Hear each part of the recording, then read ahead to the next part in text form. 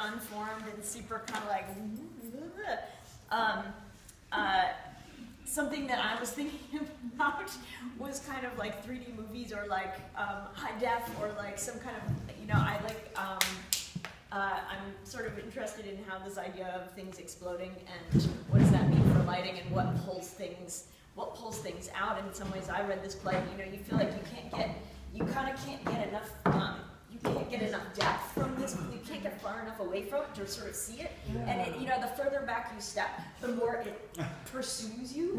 And I want the audience to feel that kind of, to feel that sort of thing, which I think helps with the cabinets flying and with, you know, sort of things moving, you know, in an outward and explosive kind of direction.